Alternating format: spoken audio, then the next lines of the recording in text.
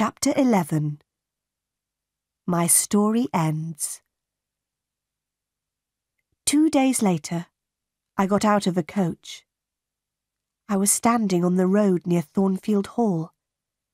I ran across the fields. Was Mr. Rochester at Thornfield? Was he ill? And then I saw the house. The house had no roof.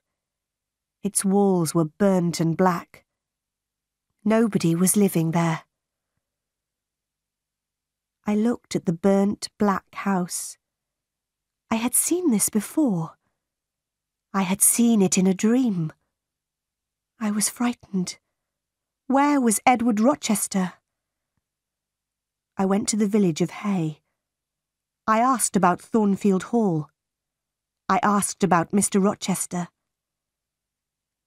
3 months ago, there was a fire at Thornfield Hall, a man told me. The madwoman burnt the house. She was Mr. Rochester's wife. Was Mr. Rochester in the house? I asked.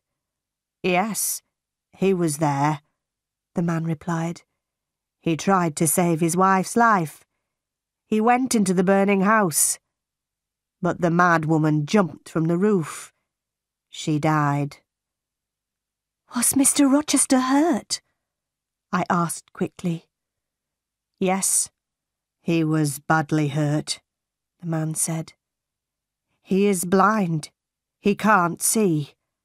And he has only one hand. Where is he? I asked. Where is he? He is living at Ferndean. It is an old house, about 30 miles away, the man said. Do you have a carriage? I asked.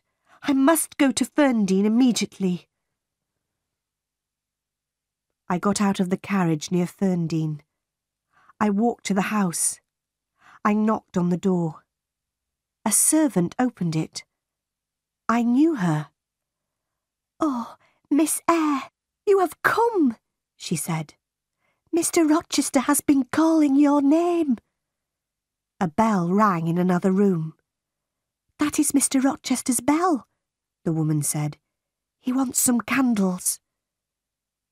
There were 2 candles on a table near the door. The woman lit them, and she picked them up. Mr. Rochester is blind, but he always burns candles in his room in the evenings, she said. Give the candles to me, I said. I'll take them to him. I opened the door of Mr. Rochester's room.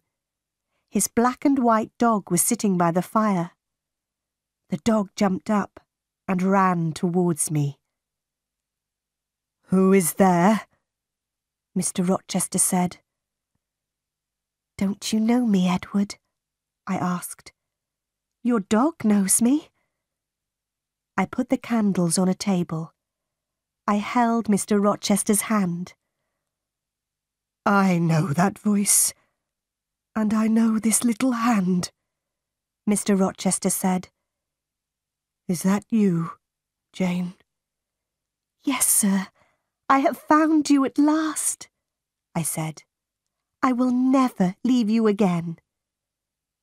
Then I told Mr. Rochester my